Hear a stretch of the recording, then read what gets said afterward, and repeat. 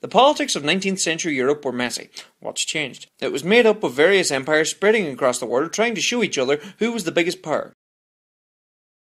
They each built up massive armies to stave off war, thinking that everyone else would be too scared to fight against them, or so they thought. Things all changed when a gang of Yugoslav nationalists who didn't like being part of Austria-Hungary shot the Austro-Hungarian Archduke Franz Ferdinand while he was in Sarajevo. Swiftly, the Austro-Hungarian Empire declared war on Serbia. Russia came in to aid Serbia, so Germany decided to declare war on Russia. Knowing that France would go to war with Germany, Germany decided to attack France quickly and invaded via neutral Belgium and Luxembourg, and because of this, Great Britain stepped in to stop the Germans getting any closer. It was a mess of allegiances and old rivalries with two sides forming, the Allies and the Central Powers. And so began what became known at the time as the Great War, the war to end all wars. A new form of warfare evolved as these fully industrialized armies with engines, machine guns, airplanes, and new chemical gas weapons fought against each other. It was the dawn of modern warfare. At the time, national pride was at an all-time high and men were proud to go off and fight for their country.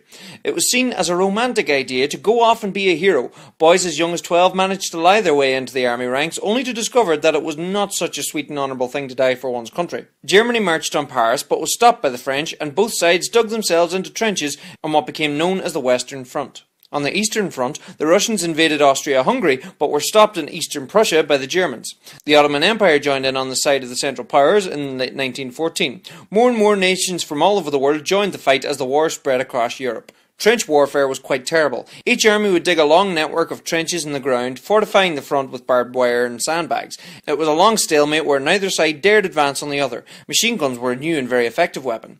When the time was right, the army would climb up over the top and charge across no man's land to the enemy trench and capture it, thus gaining more land and taking another step towards their goal. At least that was the plan.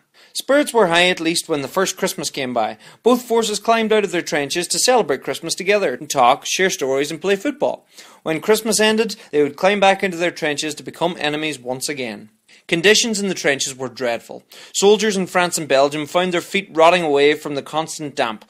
In contrast, Australian, New Zealand and Ottoman soldiers fighting in Gallipoli had blisteringly hot trenches where rain and cold were replaced with dehydration and overheating. Disease was everywhere in the trenches. 1916 saw a renewed push on the Western Front from both sides. Thousands of French died at Verdun as the Germans unleashed their chlorine gas. The infamous Battle of the Somme was a long and grueling battle that lasted from July to November. The first day alone saw over 80,000 men wounded or killed, mostly British due to disastrous attacks. Fundamental errors and contradictions from the High Command led to confusion and unclear plans. In places, soldiers weren't organised in time to charge, so by the time that they got going, the artillery had stopped firing on the Germans, allowing them to easily fire upon their attackers. Planes and artillery were supposed to clear the German barbed wire, but the shrapnel was ineffective against the wire. When the order came to go over the top, thousands of men ran out to their death to be caught on the barbed wire and picked off one by the German machine guns. This battle saw the first use of tanks by the British. Ultimately, France and Britain pushed against Germany and gained much ground. By Christmas 1916, no man wanted good cheer wished upon their faceless enemy. On the sea, Britain mined many patches of international water to stop movement of German ships. Germany was blockaded. After many naval battles, Britain tried to stay in control of the seas, above the water at least. Germany were on the attack with the U-boat submarines, adding a new dimension to naval warfare. They could attack without warning. They sank many ships, including the ship the Lusitania, and because this broke loads of war rules, it ultimately influenced the United States of America to enter the war, 2 years later. The British pushed up through the Arabian Peninsula with T.E. Lawrence, aka Lawrence of Arabia, helping to organise the Arab revolt against the Ottoman Empire. In 1917, the Russians had a series of revolutions. In the February Revolution, the Tsars were gotten rid of, but Russia remained in the war. In the October Revolution, the Bolsheviks took control and brought power to the people and sowed the seeds for communism in Russia. The Russians signed a treaty with Germany and pulled out of the war, causing an initial difficulty for the enemies of the Central Powers. The Allies, however, became refreshed with reinforcements from the United States of America, who eventually decided to enter the war in 1917, after Germany tried to convince Mexico to attack them. Germany made a fierce and effective push before the Allies could use their advantage. However, American troops continued to arrive in such great numbers that Germany's army couldn't last any longer. The Allies pushed up from Italy, the Balkans and the Middle East, putting Austria-Hungary, Bulgaria and the Ottoman Empire out of the war.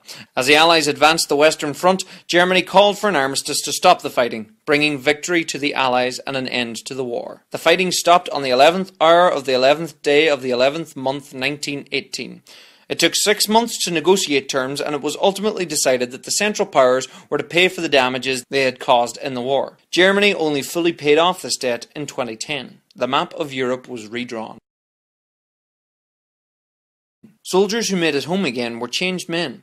They were haunted by the horrors which they had seen in the trenches. Gas attacks, friends dying by their side, and the constant shelling of enemy artillery. They were shell-shocked, and so many found it impossible to go back to normal life after the trenches. Many great poets and writers were inspired by their hell in the trenches, such as Wilfred Owen, J.R.R. Tolkien, and Ernest Hemingway, of the so-called Lost Generation. Some survived, many did not. The world was a changed place after the World War. People had seen the death and destruction that could be dealt by mankind. The men who left to become heroes came back scarred, or worse, never returned at all. The poppy is used to remember the millions who died in this war, as it was just about the only flower to grow in the carnage-ridden wasteland between the trenches. The world was now a darker place. People hoped that it would indeed be the war to end all wars. Unfortunately, they were mistaken.